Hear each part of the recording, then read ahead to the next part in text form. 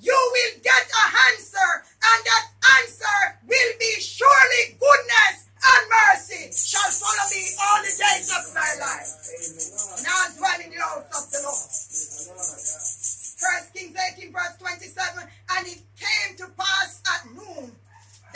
Elisha mocked them and said, cry aloud, for he is a God.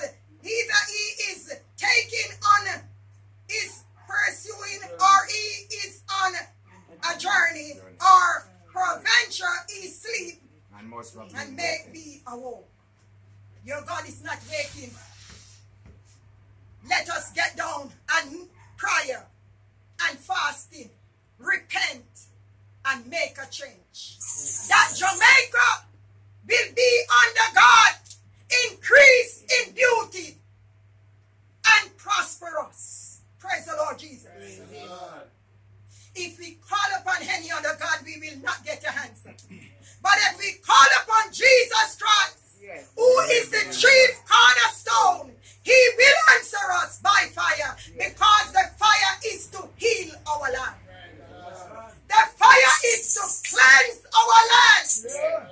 This fire is a consuming fire to burn out sin and dross and to make us whole again. Oh, praise the Lord Jesus. There is no other way out today but through the blood of Jesus Christ. Today is Easter Sunday, and most of our congregation are locked down. Why they are locked down is because they were calling upon an unknowing God who they ignorant worship. Oh, praise God.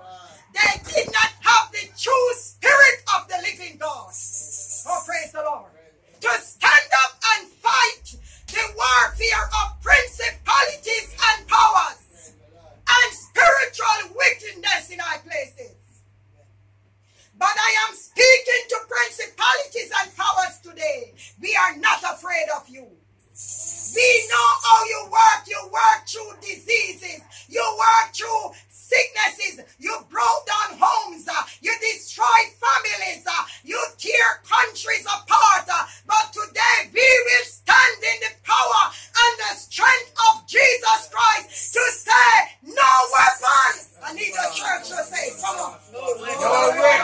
No weapon can prosper.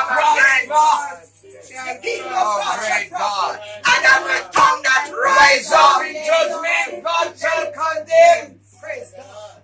I said you never know that principalities and powers, God said where they ever be thrown our dominion, I God created that.